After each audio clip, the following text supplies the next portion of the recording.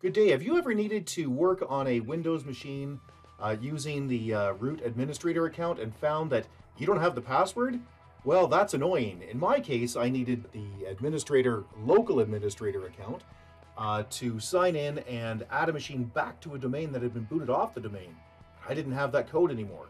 So what do? Well, it turns out not quite as challenging as you might think.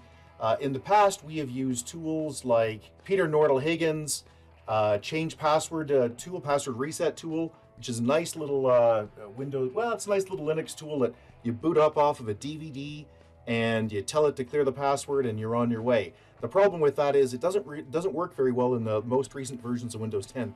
Since about 2016 or so. It hasn't been updated since 2014, so it gives you a pretty good idea of where it is. Another tool we used to like, which you might have heard of, is Offcrack. So that's OPHCRACK. And the problem with that is it doesn't even try Windows 10 passwords. So we've moved on to this tool from LazySoft. Let's just go back to the home page here, which is wonderful. So what you do is you go to download, and there is the LazySoft Recovery Suite. And there's a home edition and a pro edition, primarily. What's the difference between them, you ask? Good question. Well, here it is.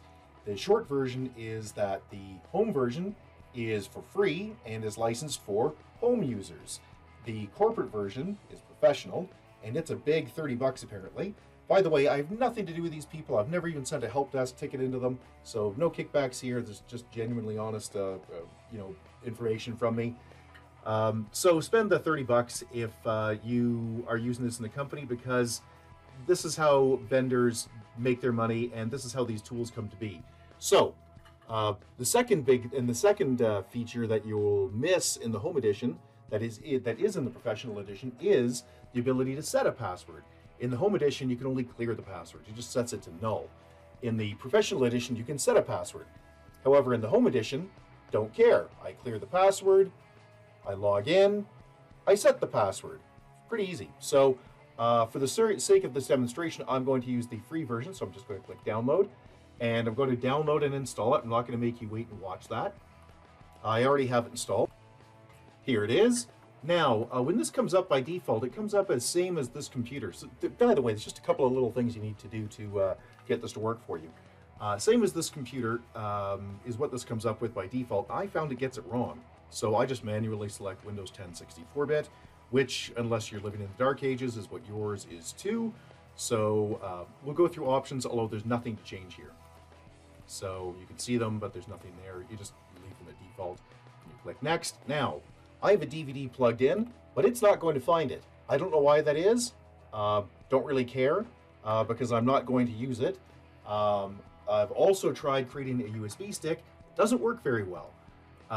It just simply, it runs through and it just doesn't seem to create it. So what I do is I download the ISO, and that takes a minute or so. Let's start that.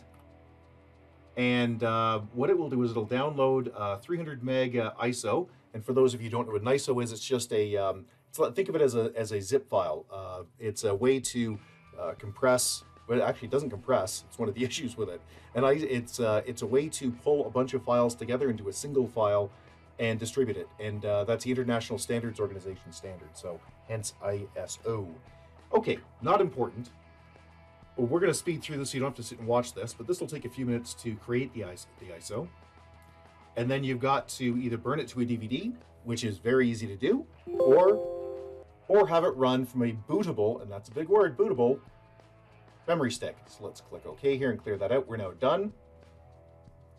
So if you have a DVD, you can simply find your ISO and you can burn it. On most machines that have a DVD, the burning software is built in, so you can simply right-click on it and select Burn DVD or something like that. This machine doesn't have it, so we'll have to go a different way if we wanted a DVD. I've already burned the DVD, by the way, to prove that it works. But for the sake of argument, most people are going to want a USB stick. So here's what we've come up with. I've plugged in a brand new Kingston Traveler. It doesn't make a difference, just a small USB stick. It's only 300 meg, so pretty much any USB stick you have will work. So there are lots of ways to make a USB stick bootable. There are lots of different tools. The one I like to use is RM Prep USB. You can just Google and download it. And if you do, it'll come up like this. Let's get RM Prep download. There it is. Click on There it is, and then just download it. So I'm not going to bother to show you that because I think we all know how to do that. Then simply run it. You need to actually click on the drive. In this case, I've got a 30 gig, a 32 gig Kingston Traveler, but anyone will do. Click on that. Set it to FAT32. Make sure boot as hard drive is set. Then point, you can click choose source and then point to your ISO and then click prepare drive, and it's going to say, hey, we're going to wipe it out. Yep, there we go. Going to wipe it out, it's going. And this won't take that long because it's only about 300 meg, but it will take a minute. Yes, so just say yes to these. Just leave it at the defaults, click OK. And there we go, it's finished. Now we can take the USB stick, plug it into a computer, and we can boot from it. And that is where we get to clear the password. So then you can log in and solve your problem. Let's get to that right now. All right, so we take our USB stick, we plug it into any of the USB ports. There we go, we power it up. And in this case, it's a Dell, so I'm going to press F12 to have it give me the boot options. You may have to go in and play around with your BIOS to get it to do what you want to do, but in my case, that's where you go. Now, there it is, UFDI, Kingston Data Traveler, that's that guy right there. Let's power it up. And it will load.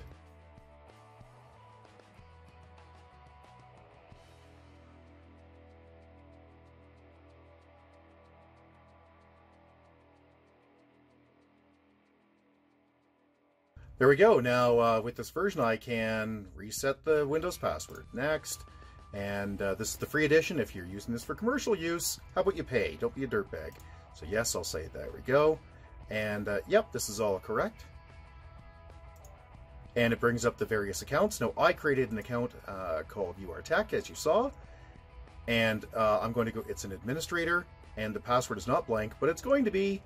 So I'm going to click on that, and I'm going to click next. And we're going to click Reset Unlock. Passwords unlocked. There we go. Finish. Here I'm going to select Shutdown. And yes, I do want to save that data. And now I'll pull a USB stick out. I'll power up. And now the URTech account that I supposedly forgot the username or the password to will have a blank password. And I'll be able to get on this machine, which is fantastic.